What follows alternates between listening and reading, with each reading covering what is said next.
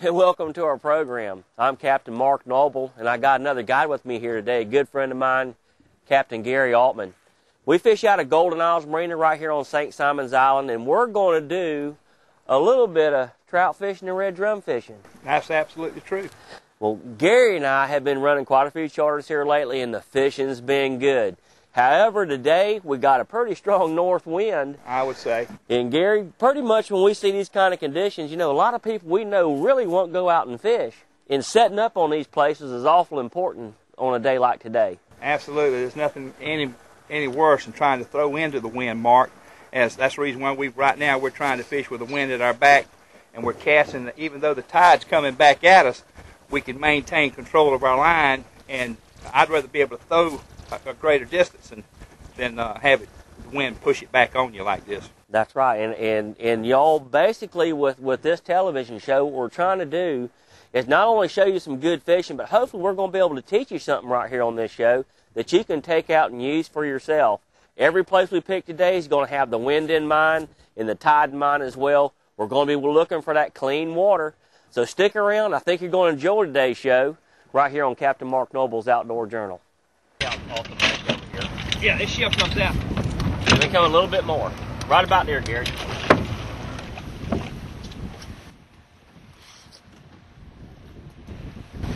if that'll hold right there, because we're going to keep that shelf up. We got you.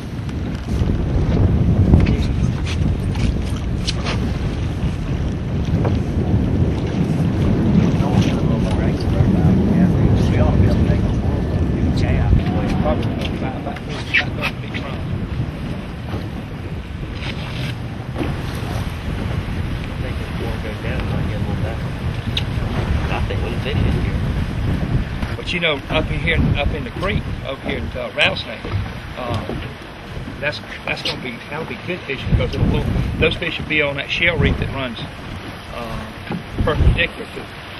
Right here, kind of runs at an angle. I'll be catching some real nice fish in here too. Okay. One thing you always want to keep in mind, you heard me earlier say, you know, we're looking for the clean water. And as the tide runs out, especially on a day when it's windy, you're going to find that some areas are going to have cleaner water than others.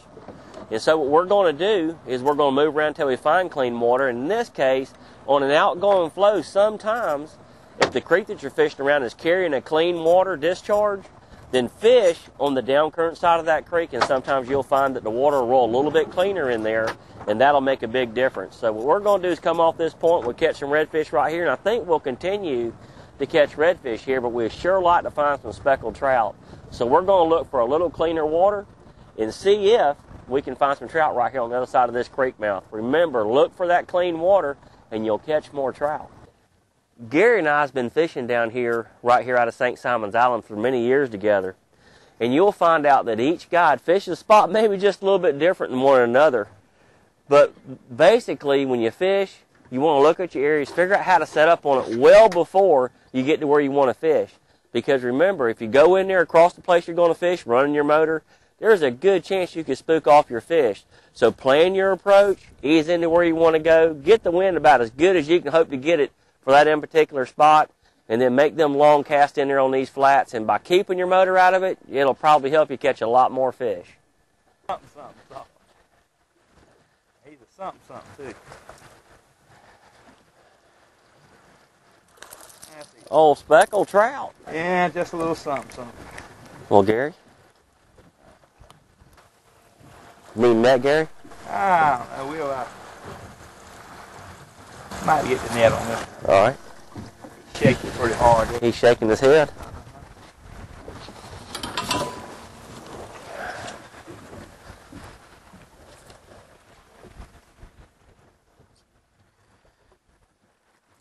Come on, fish. Redfish. Redfish, Gary. Yeah. There you go, Gary. There you go.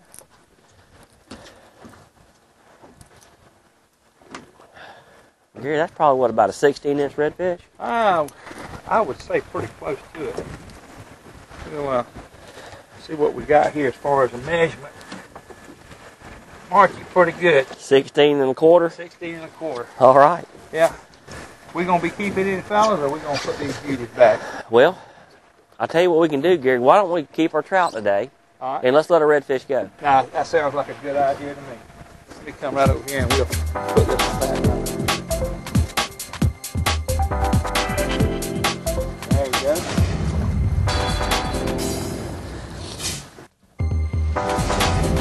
Mark, one thing I always like to do when I reel in, I like to check my shrimp and make sure he's still alive. What I check for is the bubbles in his head. If he's got bubbles working back into his head, this one right here is, she's croaked. There you go. Golly, Gary. Did I make you miss him? Well, I'm not gonna blame you. I mean, I had the rod in my hand, so that was angler error. But that fish, he got dragged off the reel from the well, he about snatched out of my hand, Gary. Well, if you'd have set the hook, you'd have torn my nose. Well, there you go, Gary. Ooh, good gracious. I had one of those fish on there a while ago. I pulled him quite a ways, and I lost him. I want you to look, Mark. You think he was laying on the mud? Look at the bottom. He's been laying there all morning long, waiting on Captain Gary Altman to show up. That's right, and here he is. Fellas, this is a real good sized flounder right here to keep and eat. A lot of people, we all take for granted, everybody knows everything there is to know about a flounder, but, the white side of that flounder is the side that lays on the bottom, and the top side of it's camouflaged so that when the fish lays on the bottom, that he can actually just turn up and grab the bait as it comes over. His eyes are on both sides of his head, and his mouth is full of teeth. Gary, I think I can do something with that thing right there. I believe I can, too.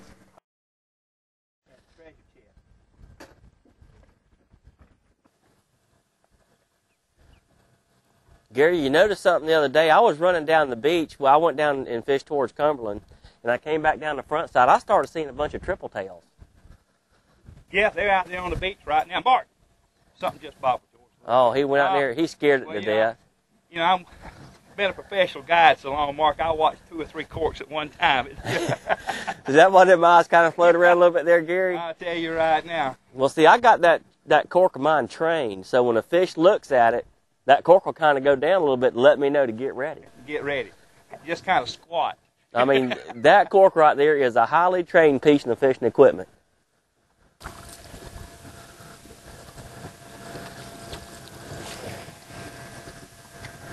There you go. That's where I want to be at. There he is right there, Gary, if I can. Oh, Gary, what in the world? Did you see that? Oh, I saw that. That fish, he is doing his thing. Oh, I think you got one of them bass there, Mark. Well, I know one thing, Gary. He had a little attitude.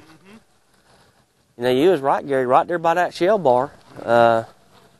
There was a fish laying in there. And this fish right here's got a little meat on him, Gary. You want a little net? I might have to have a little net. 20-inch trout in here the other day. Well, Gary, I've been fishing right down the bank from here, and I've been finding the nice trout. There you go. I've been finding these size trout right here has been keyed up on the glass minnows. And, this time of the year, anytime when you're working into the month of May and even mid-April, something else to look for is a lot of birds out here working around these shell points and off these mud bars. And you'll find that the trout will key up on glass minnows. So many times what I'll do is I'll fish these popping corks back off from these flats, throw into where we see the birds diving, looking for the glass minnows. And if you approach it properly, then a lot of times you can really get on a real good bite from good-sized fish. Now, these fish are in a pre-spawn condition. They're starting to row up right now. So this time of the year, one can expect sometimes to catch large number of trout and some big trout. And this right here is a real nice fish. It's probably going to be around 19 inches long. So I'll ease him off here. I think we're going to keep us a few to eat today. You know that we talked earlier, we're going to let our redfish go and we're going to keep our trout because I really and honestly can't say that I see anything wrong with that right there. Gary, what are you doing? Oh, I think I done got another one. Well, bites on, Gary. Let me get this fish out of my hands and let's see if we can't go ahead and stack a few in the cooler. He sure got bigger. The closer I got to the boat here, Mark. Is he bigger than a bean, Gary? I think he's bigger than a bean. You might want to throw a net on this. All right. Well, I'll tell you what I'll do. I'll do just that, Gary. All right. Holy smokes, right there. look at there. Huh? Yes, sir. Well, Gary, I think that's all right. Matter of fact, I liked it so much, I think y'all do it again. Yeah, Lordy. Gary. Uh-huh. Golly. You got it? I can't catch up to him. Well, look here. The old smoke pole. Woo! Me down. Good Lord, Gary, look at it. He's snatching some line off this reel. I'm telling you, I told you there was some goat ropers in here. Great time, son. Now, this is the way fishing ought to be. I mean, 3 casts. We just pulled in here, and I'll be honest with you, I think we've had a bite on every cast. But this is what we expect to see down here this time of the year. He has definitely got some weight to him. That might be one of them those big tractor trout. Well, we're going to find out here shortly. Stay right there. Look at here, Mark. Now, Looky there. now, did I tell you? Gary? Did I tell you not? That right there is what we come for. Woo-hoo! That is what we come for, Gary Altman. Mm-hmm. Look at here, y'all. Now, you don't think we're not talking about nice trout. Now, that right there, it doesn't really matter where you go to fish. This is a good Georgia trout. This time of the year, right here before the fish spawn out, remember, get on down here and get you some of these fish. Gary Altman and I have been charter fishing here for many, many years and have probably been doing it longer than most people have. But these kind of fish right here, it's just a shame not to get down here and get you some of these. That's a good trout right there. Gary, how much you reckon this fish weighs? Probably close to 2.5. Almost, I'd say close to 3, Mark. Yeah, I think he's probably going to be 3 pounds or probably just a little bit better than 3 pounds. I'll put the measurement on him. Put the measurement on, we'll find out. And we'll find out just what we got here.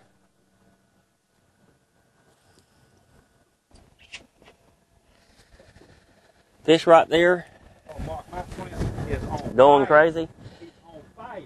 That fish right there is probably about 22.5 inches long. Just a good trout. About the triple tail. Yeah, the triple tail, we're out there on the beach, and that's something we look forward to doing every year. And that's getting out here on the front side, and we're going to bring you a show on that here pretty soon. And that's sight fishing these triple tails. Man, what a wonderful fish to catch. There's not a lot of fish you can truly sight fish in the state of Georgia, but the triple tail is definitely one of them. And it's something we run quite a few charters on. But, if you get the opportunity and you got a boat, probably 17 foot or maybe a little bit better, then you can actually come down here and put in at one of these local boat ramps and get out there and just look for these fish surface feeding. Take one of these top corks that we're fishing today, put a short leader on it, live shrimp, and look for these fish swimming, and then just make a good bait, good cast, pull the bait right in front of that triple tail, and man, it ain't nothing. It's nothing but a thing then, because they will eat a live shrimp about every time you put it in front of them. Uh-huh. Okay. Oh, come on, Don. Oh, yeah. Oh, yeah. Oh. See the other redfish? Did you see that? That was another redfish right there. Oh, that wasn't my fish. No, it wasn't your fish. I was looking down there and I saw that redfish sitting down there by the boat. Let me ask you a question. Have you ever been offshore and actually stuck the wrong cobia? Oh, yeah. Okay.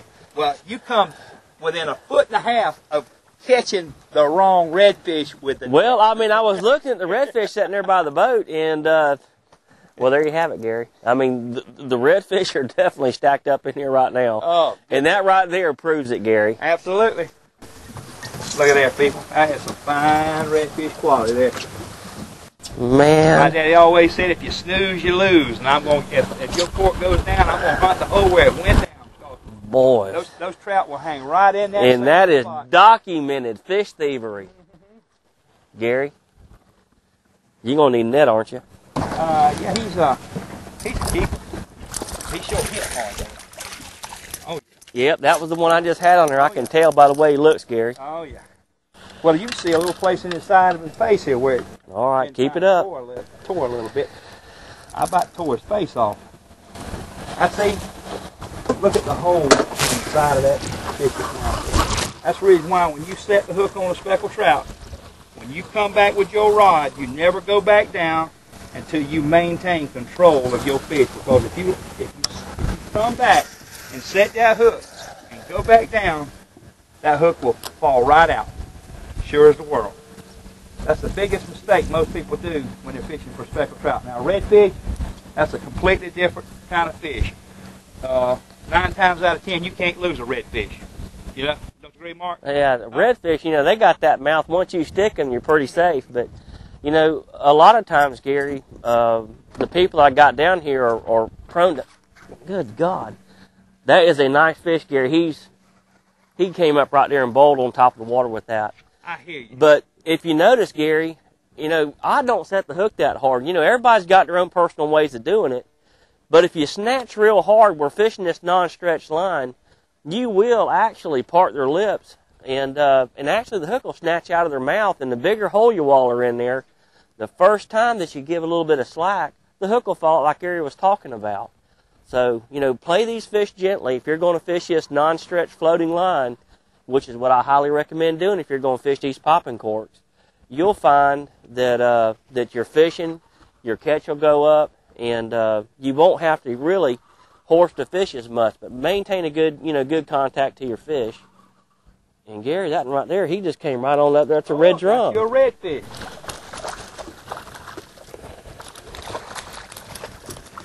Oh yeah.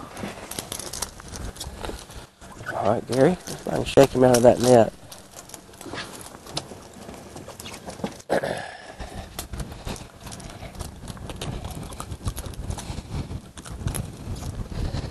Now that fish right there, you know, of course, if you like to eat redfish, this would be a great size to eat. And you can see he came in there and hit it and swallowed the bait. So what I'm going to do to let this fish go, the best thing to do, just clip your line off and just let the fish go like that. And they stand a lot better chance than if you try to go down in the throat and pull the hook out itself. But here, you know, here's a nice redfish, probably about a 16, maybe a 16.25 inch fish, right up here on the shell bar. Gary, you got a fish on? Oh, yeah, I'm sneaking him in. Well, look, it's one cast after another. Fishing's good. I'm going to quit talking, and I'm going to get back to fishing because I'm ready to get some more of this. Everyone, what I want to do is just take a moment and show you what we've been fishing with today. Now, you know, we talked about topwater baits. We talked about artificial baits. But today it's been very windy, and the wind's dying out a little bit right now because we're on the bottom end of the tide. But something that you'll see me fishing with a lot is this cork right here. It's called the Thunder Chicken. This is the only cork on the market. There's a patent pending on this process right here because this cork is made to throw like a dart. You can see that this sinker right here is molded onto the shaft, which allows us to make long casts. Now, there are other corks similar in nature to this cork right here, but none of them really performs the way this cork does. And I know there's a lot of diehard people out there, and if you like what you're fishing with, by all means, stick with it. But if you want to really get an additional edge on it, then switch to this cork right here. You'll see, as well as Gary and myself have seen, that this right here has really helped our catch out considerably. It'll give you a little bit longer cast. You'll get a little bit of a pop out of this weight every time you pop the cork. It acts like a paddle and puts out a swirl like a small bait fish. And you also get the clicking noise that comes along with these beads being clicking on the top and the brass beads here on the bottom. So this is a great addition to your tackle box. I would not go fishing without a Thunder Chicken cork. And really the best way to get a hold of these corks is just call me. You can call me, Captain Mark Noble, at area code 912-634-1219. We send these corks all over the country and even up to Canada. There's many different ways to use this cork in fresh and salt water. And really the possibilities are endless. But really it's more important, y'all, to make a long, accurate cast. And like today, the wind was up a little bit. And this cork allowed us to fish anyways. Because every day we go, the wind's not going, it's just not going to be a perfect day. And so this will allow you to fish a little on days that you really couldn't. This cork is also weighted up so it floats properly. So the fish don't really have to exert a lot of effort to take the cork under. And especially for trout and sheephead and even red drum, that's awful important to catching that one more fish each day. I'm fishing with really just 12-pound fluorocarbon leader underneath this cork And I got about 2 foot of 12-pound fluorocarbon leader tied right here to the sinker, all the way down here to what I'm fishing with today is a number 4 Kale style hook. Now this number 4 hook right here, really, it meets the size bait needs that we have today. I don't want to fish a hook that's too big, nor really do I want to fish a hook that's too small for the bait. I always determine what size hook I'm going to fish based off what kind of bait that I'm fishing on that in particular day. I carry number 6s, I carry number 4s, I carry number 2s, and number 1 size hooks. And of course, sometimes when we're fishing these real big white shrimp, we'll go all the way up to a 1 or 2 aught size hook. So remember, use a Thunder Chicken cork, fluorocarbon leader, and a Kale style hook for live bait fishing. These things right here will add fish to your cooler at the end of the day. And I believe you'll find out, just as we have, that a Kale hook is perhaps the best live bait fish, or a Kale hook is the best style of hook to use when you're fishing live bait. Everybody, I hope you enjoyed today's show. And from Captain Gary Altman, Mark Noble, we really appreciate y'all watching the show today. Gary? I had a wonderful time, Mark. I think we caught a nice mess of fish today, even on a kind of a blistery northeaster we had going on, and still there's plenty of fish around us right now, but we're going to have to wrap this show up because of the injury to my wrist today. So. Look here, everybody. You know, Gary's a great friend of mine, and we're both participants in Golden Isles Charter Fishing Association. In all honesty, if you want to come down here and go trout fishing, you know, call Gary Altman or ask for me, Captain Mark Noble, because I really just don't think you're going to do any better than Gary when it comes to trout and red drum fishing down here. And you know, Gary, we spent our whole lives down here learning these waters.